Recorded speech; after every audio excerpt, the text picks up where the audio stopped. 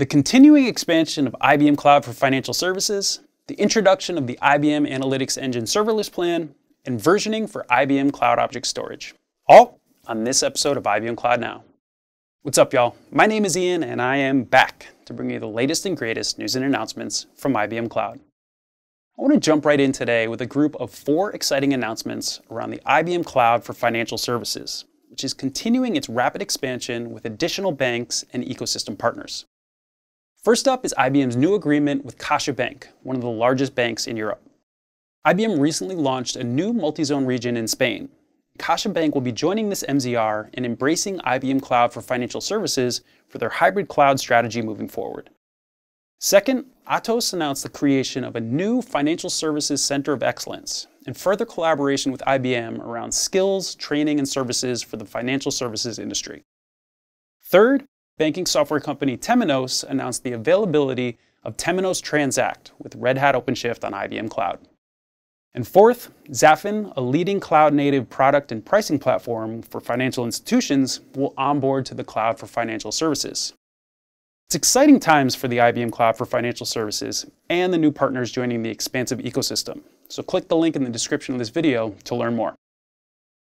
Next up, I'm thrilled to announce the availability of the new IBM Analytics Engine Serverless plan. IBM Analytics Engine provides Hadoop and Spark environments that optimize the scaling of compute and storage by separating the two. The new serverless plan takes this optimization a step forward by offering a way for you to get almost 100% utilization with Spark instances. It's common today to see cluster utilization for Spark users range from 20 to 60%, leaving a ton of compute resources on the table. This new serverless plan offers a consumption-based usage model, so you only pay for the compute resources you consume and only consume what you need. Simply put, the Analytics Engine serverless plan helps make Spark easier to consume, and the new plan's per-second billing helps you control costs. To learn more, hit the link below. To finish things off, let's take a look at the new versioning feature on IBM Cloud Object Storage that aims to protect your data against accidental deletion or overwrites. When versioning is enabled on a cloud object storage bucket, multiple versions of an object are automatically saved.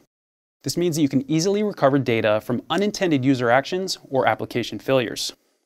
You can enable versioning at the bucket level for any storage class, and versioning can also be suspended at any time to stop creating new versions of objects in the bucket. You can access this new versioning feature on cloud object storage buckets by using the IBM Cloud Console, the REST API, or the SDK. To learn more about how to get started, hit the link below. Thanks so much for joining me today for this episode of IBM Cloud Now. If you're interested in learning more about the topics I've covered, make sure you explore the links in the description of this video. And again, please don't forget to subscribe to our channel to stay up to date on what's going on in the cloud now.